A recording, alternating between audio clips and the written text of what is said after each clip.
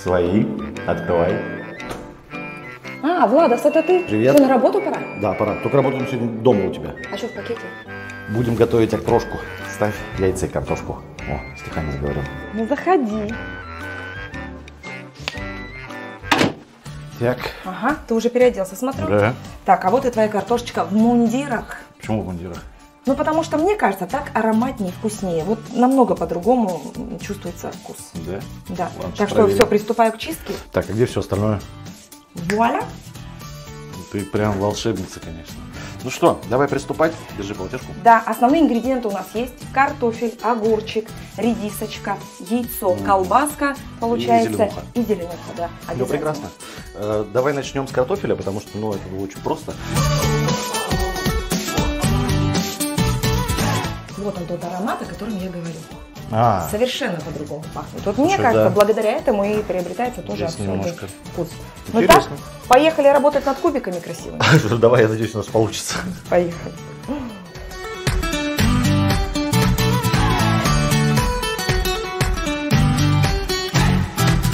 Для меня самый важный ингредиент в окрошке – это редис. Именно потому, что только начинается сезон редиса, сразу ассоциация с окрошкой. Я не совсем понимаю тех людей, конечно, которые делают окрошку без редиса. Я считаю, он один из самых главных ингредиентов. Чуть ли не самый главный, по моему мнению. Я тоже очень люблю редисочку, поэтому... Смотрите, получается, для того, чтобы окрошка была такого чуть-чуть желтоватого цвета, интересного вкуса, вот нужно сделать вот так. 2 или 3 желтка мы запускаем. И добавляем немножко горчицы, и все это перетираем.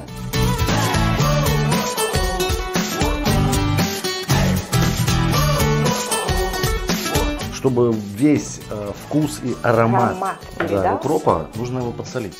Аромат, когда сочетание вкусов уже чувствуется. И ну да, это вот аромат лета. Ничто так не пахнет, как окрошка. Да, да, аромат лета.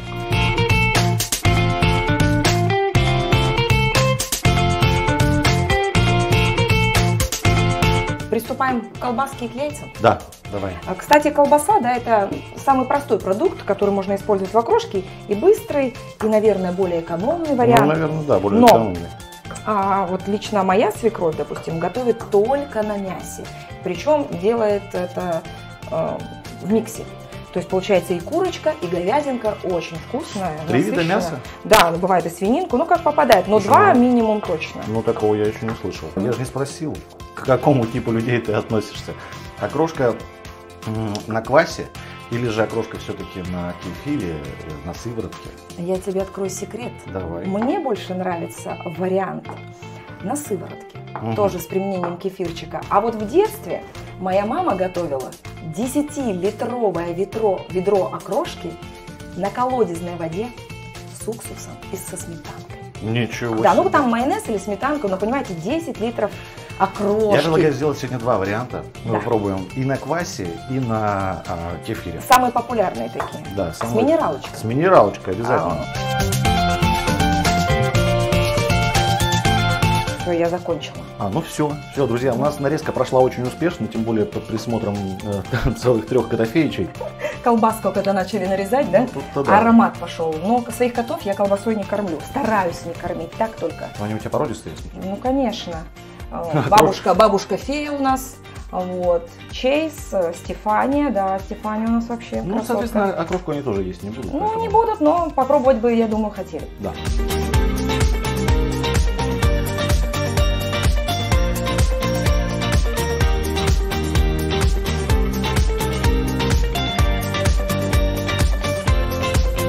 Все, самое классное начинается. Сейчас будем заправлять. Смотри, я предлагаю тебе сюда минерал. Сначала кефир. Да, сначала кефир, потом разбавим минералки, сколько нужно будет. А я сюда сразу квас. Все, поехали.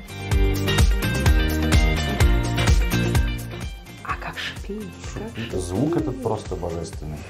Кстати, порой вот чтобы более быстро использовать, можно айран там использовать тоже. Неплохие варианты, они уже готовые. Кто-то добавляет сметану. Да, сметанку, майонезик. Но вот мне кажется, не надо, потому что здесь квас разойдется вот с тем перетертым яйцом с укропом и будет очень вкусно. А сегодня мы приготовили 2 варианта окрошки. Ингредиенты одни и те же, только заправка другая. Здесь квас хлебный белый, здесь минералка и кефир. вариант для спортсменов, Да. наверное, для тех, кто предпочитает более низкую калорийность, ну а здесь пожирнее. Ну Так все, что, красота, накладывай. какую? Ты любишь Беленькая, пожирнее, да? пожирнее. Я понял. Ну что, лето в каждой тарелке, поэтому приятного аппетита. Нам. Да, ты и вам тоже. Славка, бери. Красота-то какая. Ляпота. Она самая. Что, пойдем гулять, да? Ну, Отличный вариант. Ну, пойдем. Погода замечательная. Все, на набережную.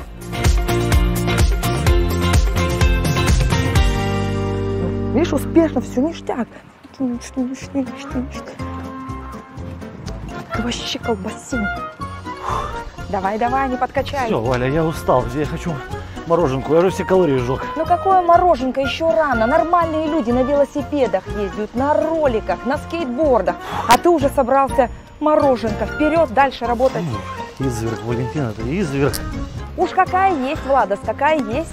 Слушай, Валя, мы чувствуем как два динозавра. У нас ни великов, ни роликов, даже скейтборда нет. Ой, поняла я тебя, лентяй. Зато, точно, зато у нас есть самокаты. Правда, я вообще ничего в них не понимаю, не знаю, как пользоваться. Деньги Разберемся. есть? Деньги? Деньги всегда есть. Ой, слушай, большой такой оказывается. Ну да. У-у-у. Слушай, тут инструкция. Ой, мой даже пищит. Давай, читай скорее. То, наверное, меня мой готов запустить.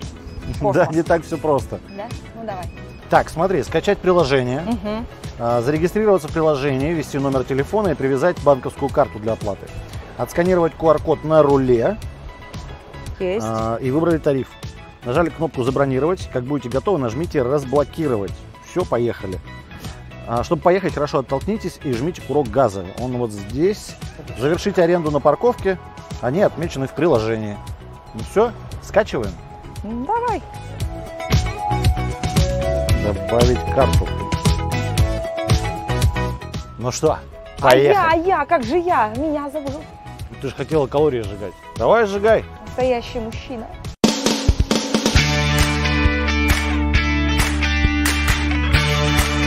Ну вот я на самом деле, Валя, я настоящий друг, поэтому я тебе все-таки дам покататься. Завтра.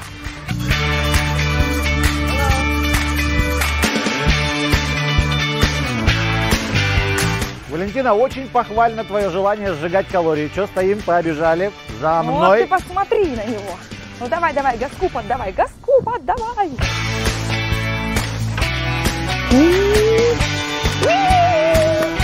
О боже, как это страшно.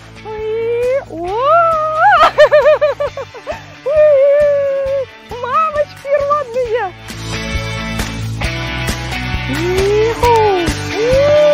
Сверхом, Влада. Сложно, два больших человека. Интересно, на какую массу он рассчитан, да?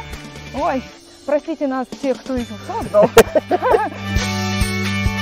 Та-да-там, та-да-да-дам. Красота! Хлопай ресницами и взлетай. Валя, не хулигань.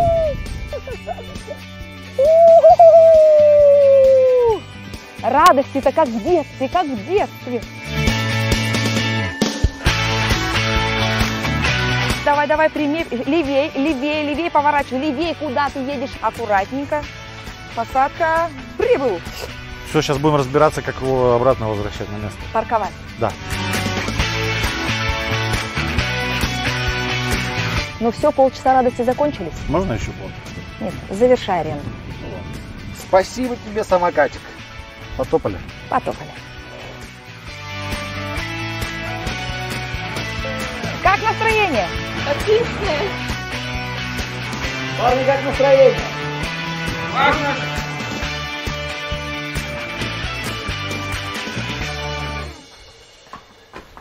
Ой, Хорошо. да, покушали, покатались. День ничего не делания, да? Ну, отлично же. Поиграли, покатались, а теперь можно и поработать. Валя, 5:30 вечера. Какая работа? Я домой. Обожаю свою работу.